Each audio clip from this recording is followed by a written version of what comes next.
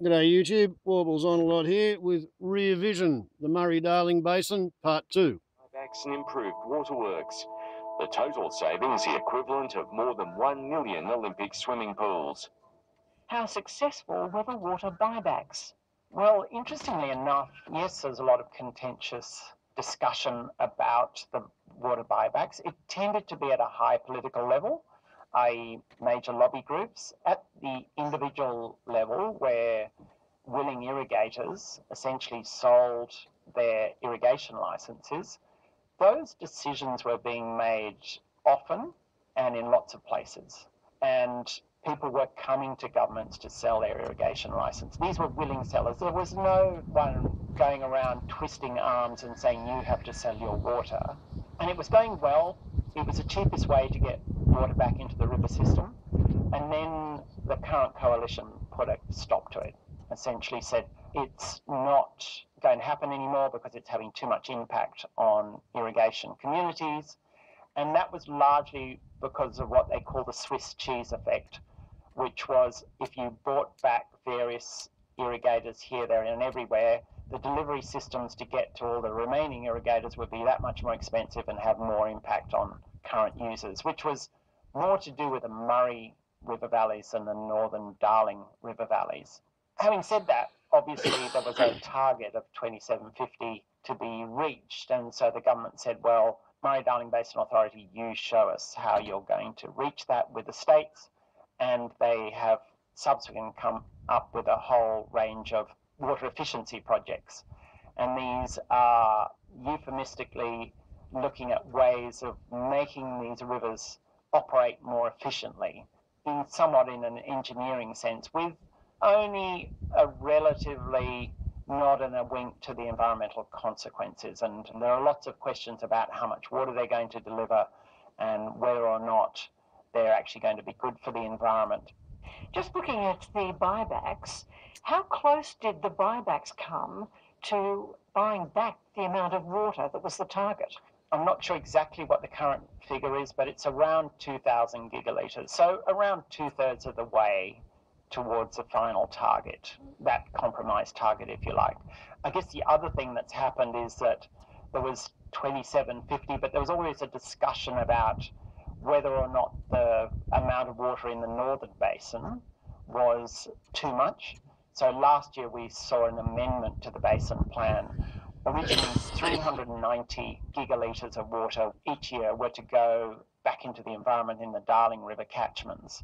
And the Murray-Darling Basin Authority did a whole lot of science, and I've been very critical of that science, and the socioeconomics tended to be predominantly around irrigation industries, and recommended to the Parliament that 70,000 megalitres or 70 gigalitres be taken off that target and be left with the irrigation industry. And they argued that successfully, and the Labor Party in the Senate supported the current government to take that 70,000 megalitres off the table, and that would have been water that would have been fundamentally important for the Darling River. Mike Young says that the Murray-Darling Basin Authority has never been truly shielded from political pressure. The authority members are independent, but they report to a ministerial council, and there's a lot of negotiation backwards and forwards. Compare that with the Reserve Bank, where the Reserve Bank has a terms of reference, and the governors of the Reserve Bank meet regularly. They decide how much Australia is going to invest and how to control inflation.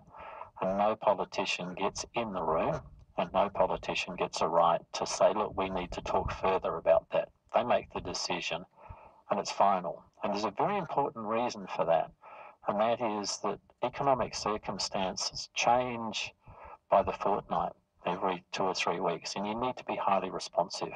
And guess what? Water does exactly the same thing. If it rains, there's a lot of water around. If you get to the end of August and it's dry, and then if no rain comes in September, then we have a drought. And it's those last 2 weeks that change the rules tremendously, and that's why you need an independent authority that can move quickly, nimbly, and also take very tough decisions. Mary-Anne Slattery is Senior Water Researcher at the Australia Institute, an independent think tank, and was previously a Director of Environment Water Policy at the Murray-Darling Basin Authority. Well, one of the things that I've really observed when I was at the Murray-Darling Basin Authority is this compromise between science and politics. Science is always, debatable. There's lots of, different scientific opinions about what should be the right number or what's the right amount of water we're going to need for this ecosystem. So that's always going to just inform a decision. And the decision's ultimately, something like this, ultimately a political decision. But what I started to see started in about 2014. So you had the Murray-Darling Basin Authority that was sort of coordinating all of these supply measure projects to determine how much water could be returned to production and taken away from the environment. Now, rather than saying, well, this is the science and this is the number that scientific communities agreed is what this project's going to achieve environmentally and how much water it needs, and we understand that it doesn't match the politics, but whatever is chosen as the number is a political decision, not a scientific decision. And the Murray-Darling Basin Authority started on this slippery slope of conflating the two and trying to retrofit the science to match the number rather than keeping the science separate from the politics. The authority's role was also criticised in the recent Productivity Commission's assessment of the Basin Plan.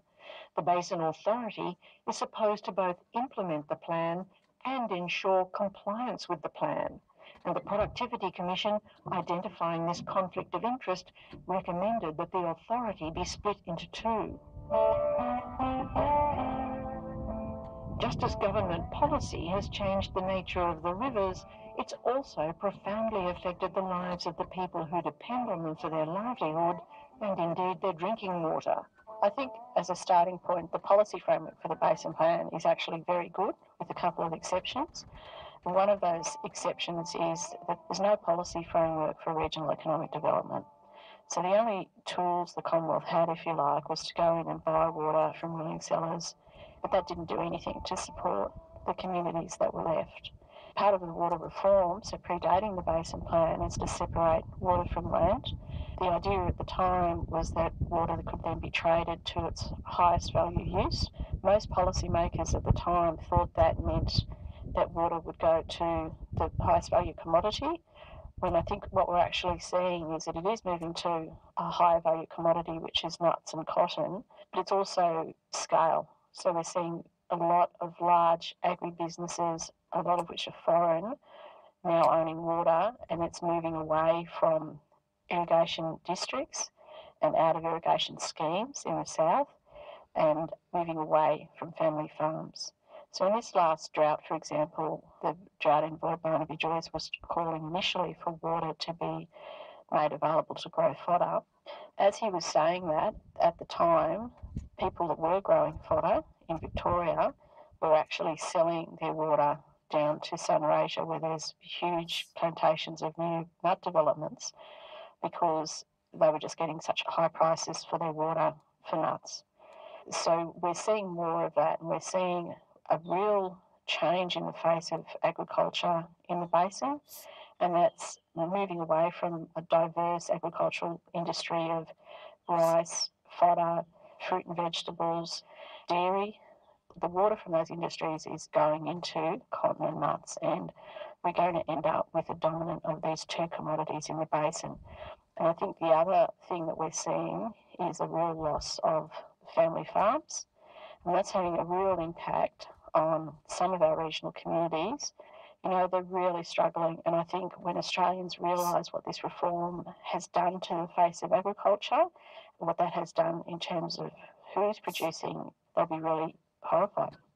We're roughly halfway along the Basin Plan timeline, and there's been plenty of criticism. The Murray-Darling Declaration, signed a year ago, expresses the concerns of some of Australia's environmental scientists and economists.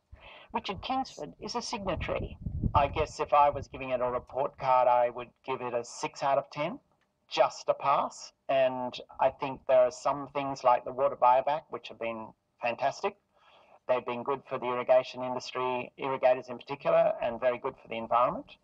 I think the way in which states have implemented the plan has gone back to some of the bad old days of essentially states doing what they did and wanted to do under the Murray-Darling Basin Commission and thumbing their nose at a federal oversight whole of river basin management.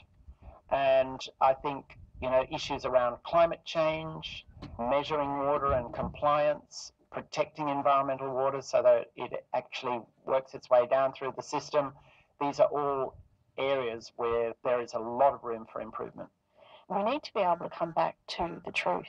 At the moment, any critics of the implementation of the Basin Plan are put into a camp as either being a rabid, greenie ideologue or an ignorant redneck irrigator. And there's lots of propaganda and governments covering each other's backsides to pretend it's all okay. We're on the course, we're going to deliver the Basin Plan on time in full. It's difficult, we're partway through the reform, we've got to stay on track and so on. There's no recognition of what has gone wrong. This is a really ambitious policy reform. There's $13 billion at stake. It just doesn't make any sense that we could have such an ambitious policy, world's first, without having to reset some of the policy settings or rethink some of the policy settings and to think that things haven't gone wrong. At the moment, we can't even have a truthful conversation about what's working and what isn't and what parts of the policy setting we need to reset. And I think until we can do that, we're not going to be able to move forward and fix this. The ecological disaster wiping out life in the state's major river system goes from bad to worse. Another major fish kill has happened at Menindee on the Darling River. Once again, algal blooms and low oxygen levels in the water are to blame. I think it's fair to say that we are facing the makings of an ecological disaster in Australia's greatest river system, the Murray-Darling. You'd have to think that yet another fish kill last week at Menindee and the damning findings of the South Australian Royal Commission should surely make reform of the management of the Murray-Darling Basin a political priority and one that goes beyond party politics. If you'd like to know more than I've been able to cover today, do browse the ABC website. There are excellent stories from News, Four Corners and RN's background briefing. The people you heard on the program were environmental historian Daniel Connell, former members of the Murray-Darling Basin Commission, Don Blackmore and John Scanlon, Professor Mike Young from the University of Adelaide, Professor Richard Kingsford from the University of New South Wales, and Mary Ann Slattery from the Australia Institute. Russell Stapleton is the sound engineer for this Rear Vision. Bye from Kerry Phillips.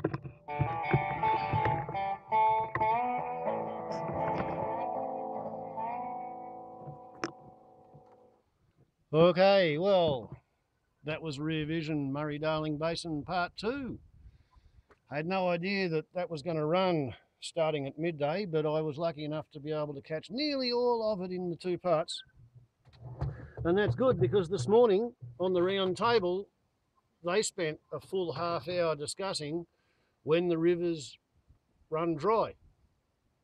And it's brilliant that we've now got the Rear Vision, and I can post that first, and then I'll probably make some other video about something else and stick that in between and the 2-part round table upload because I don't want to sort of completely bore viewers who are not interested at all in Australian microclimate river responses and political mismanagement. But it's kind of important and it's happening right now, and it's probably going to get worse because they say we're going into an El Nino, and apparently the hot weather is going to last till at least April, maybe the end of April.